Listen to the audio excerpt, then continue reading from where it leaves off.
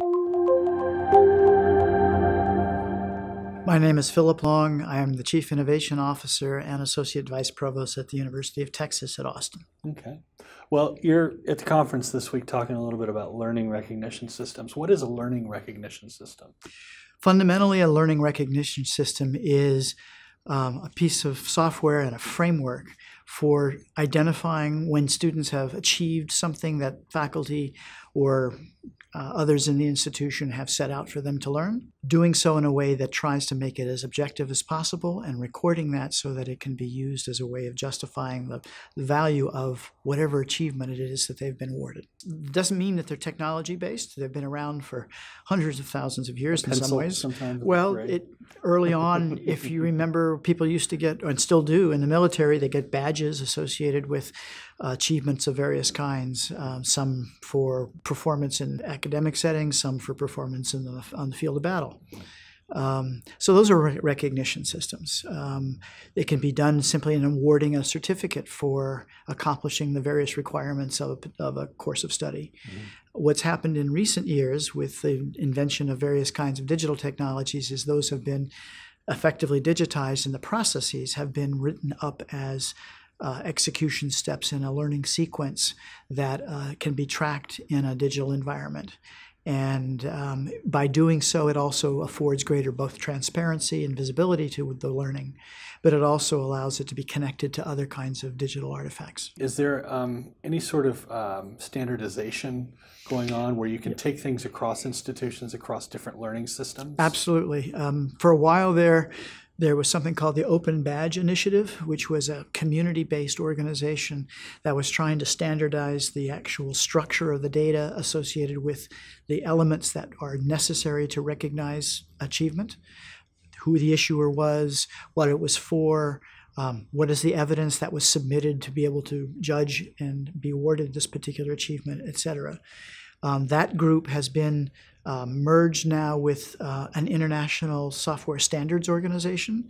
That group is called IMS Global, and they do interoperability standards for all kinds of software, primarily in the learning environment. So they define interoperability for how learning tools plug into a learning management system through a standard called LTI, or how information is captured, the events associated with the activities students are doing in a class, how those sensors are described and how that data is passed on to something else so that everybody can follow the same pattern and therefore that data can move across boundaries. How do you think learning recognition systems will evolve and affect higher education in the future? And that's probably the $64,000 question. In some cases, it depends on the sector of higher education you're talking about. They have been traditionally associated with more skill-based activities. And so those programs and those parts of higher education that have a more vocational scope tend to be adopting these things relatively quickly. More traditional research-focused universities have been less willing to step into this space because I think they would say, well, how do you objectively determine that someone has thought creatively? Mm-hmm. And that's what we do in university. We teach creative thinking, or we teach you how to think better. And the challenge is, in fact, just doing that, because in some sense, that judgment is being made by the faculty member in the classroom based on something. And in many ways, this effort is trying to say, well, what can we do to actually extract out the key elements of that? Mm-hmm. In a way that if you brought 50 similar professors together of that discipline and you asked them, did these things indicate that they achieved X, there would be reasonable concurrence that they'd say yes.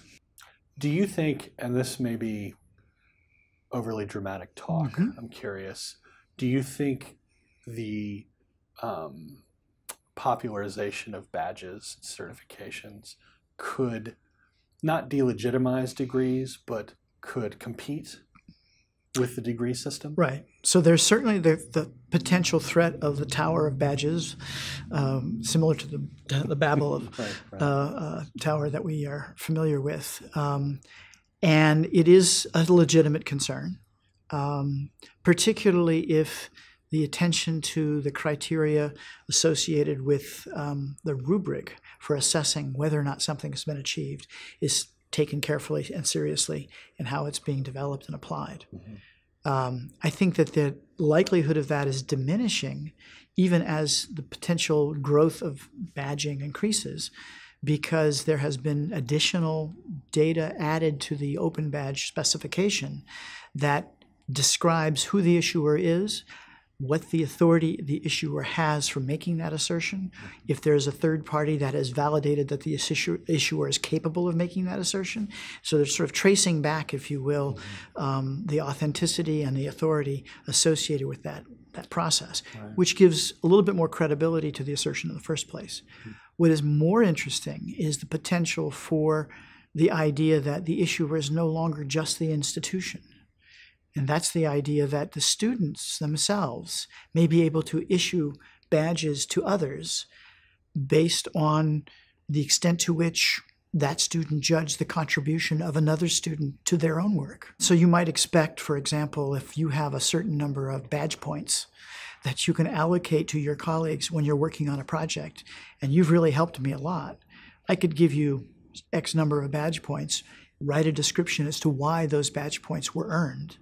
That's the criteria. What's the rubric by which I judge that? Because I was able, based on your help, to do the following, and then issue you something. That starts to democratize the process and potentially makes institutions nervous. Right. Yeah.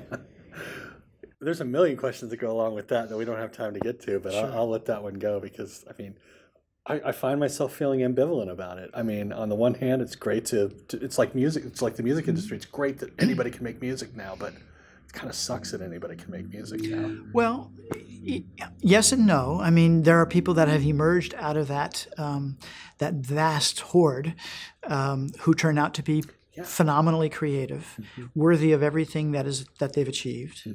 And that there's a lot of more noise in the system. Yeah. So it improves or increases the need for discernment. Yeah. But you can also think of using this in ways to surface work that otherwise has been invisible. The most common example is most faculty are judged by the merits of their publications. Their publications are submitted to peer review processes. The people who do the peer review are, of course, their fellow faculty. But those people aren't rewarded for that work. It's just built into the system. The publisher takes their feedback, uses it to judge whether or not to accept the publication or not. The individual who does that work for that purpose, what do they get? Other than legitimately contribution to their own discipline. So there's a sense of community obligation.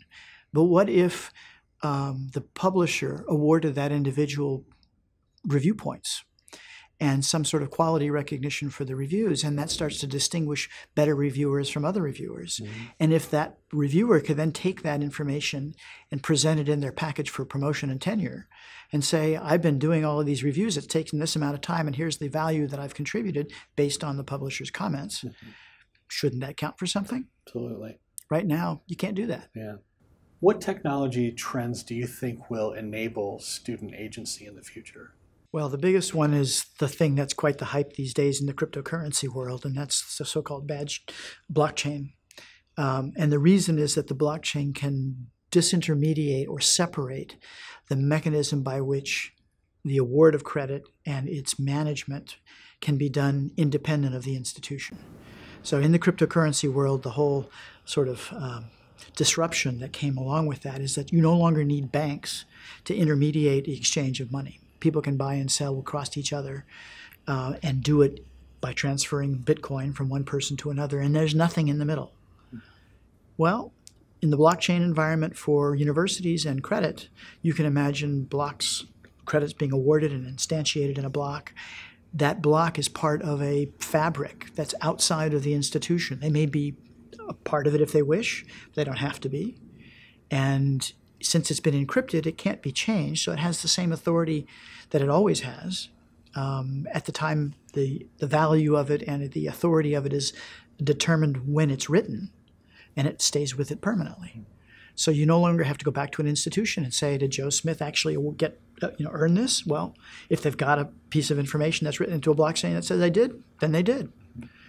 That's cool. And so there's the question of what sort of impact that will have on the institutions down the road. Is that one that frees them from that responsibility and keeps them from having to spend that time and money and energy doing all that verification? Mm. Or does it threaten them?